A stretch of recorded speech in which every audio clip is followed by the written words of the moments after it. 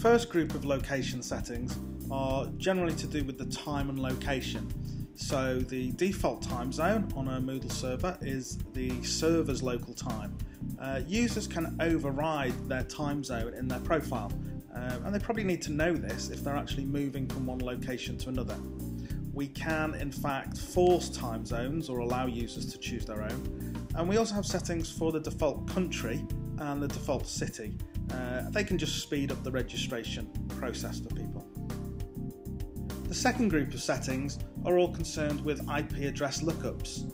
This allows you to click on an IP address in the reports and to see which IP address a student was using. And these options allow you to link this with different types of geo IP systems so that it can draw interesting maps and you can see these things visually. When Moodle's first installed, it uses a set of text files to calculate time zones. Now these can be updated from time to time.